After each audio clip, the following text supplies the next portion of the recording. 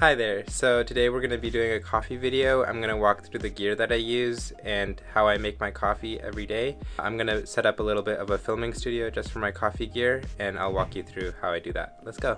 This is my current coffee setup right here. I usually put the coffees that I'm drinking right over there. I have my brewers back there, kettle, grinder, and the area where I make my coffee right over here with my scale. Filters over there, and my water filter. So to film this tutorial, I'm planning on pulling this all forward and then setting up my camera right over there, just so you can get a shot from the front.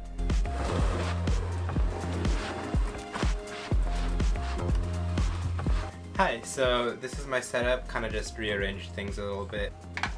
This is the phello oat grinder. I did get it when it first came out. So this is the Gen 1. There are some modifications on it. This is a custom 3D printed lid with a bellow. The bellow helps press air through the grinder so that there are no grinds left in the grinder.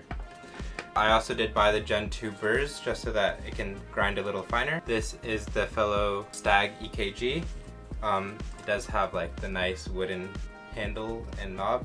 Over here we have the timore black mirror scale, and then we have the phello mighty carafe. The brewer that I've been using every day has been the Orea V3. I have my WDT tool, and then I have a spray bottle. Alright, so that's my gear. Now let's brew. We're gonna start by boiling our water at 210 degrees Fahrenheit. Whatever that is in Celsius, I'll just put it somewhere here. Alright, so our water is boiled. Now let's grind our coffee. Today we're going to be drinking this Costa Rica honey process from Onyx Coffee. So what I do is I usually take a little bean dosing cup, tear it out, and then I'm going to dose out 12 grams of coffee.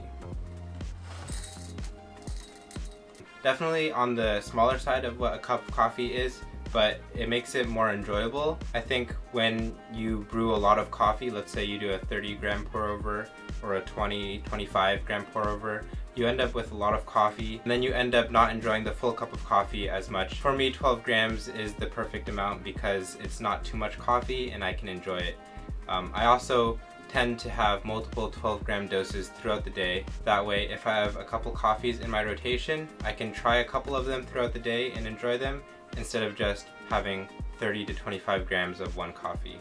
We're gonna give these beans a little spray, give them a shake, and then I'm gonna grind them at about a 5 1/3 on the phello oat with the Gen 2 burrs.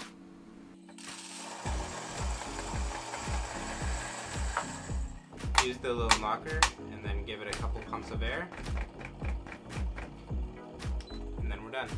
We have our coffee beans right here. We'll set those to the side for now. Now we're gonna set up our brewer. So the Orea is compatible with Toledo Wave style filters. This is the larger one, but you can also use the smaller ones. And then we're gonna grab our kettle and give it a little rinse.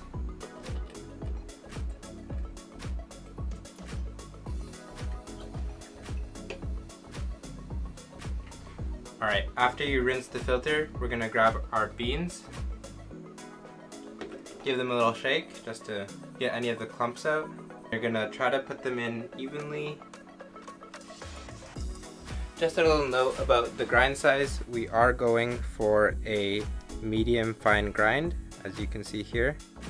Nice and flat. Alright, so this next step is a little extra. We're gonna take a little WDT tool and we're gonna just give them a little stir, just to distribute them and just so that there aren't any clumps in our bed.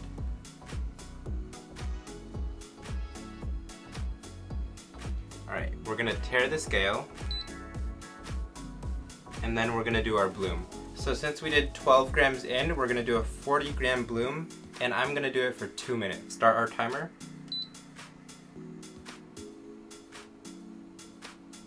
This 2-minute bloom is based off of Lance Hedrick's Kono brewing recipe. The 2-minute bloom produces a sweet cup of coffee with a smooth finish. So for my recipe, we're going to be doing 12 grams of coffee, a 2-minute bloom with 40 grams of water, and then we're going to end with a total of 200 grams of water poured. Alright, so we're approaching the end of our bloom. Let's do our first pour. We're going to do another 40 grams of coffee.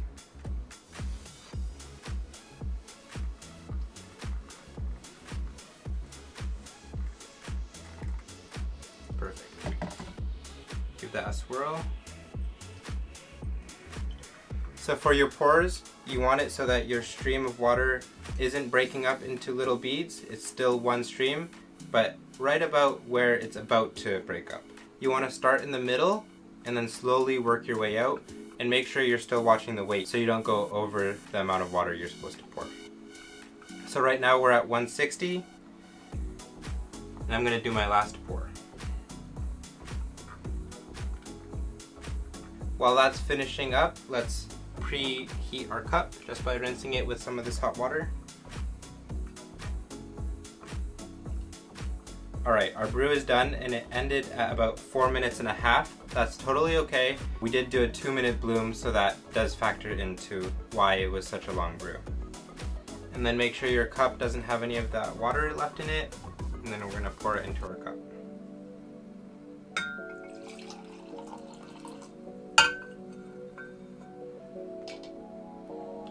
Alright, and your cup of coffee is ready. One last thing I like to do is give my brewer and my carafe a little rinse of water.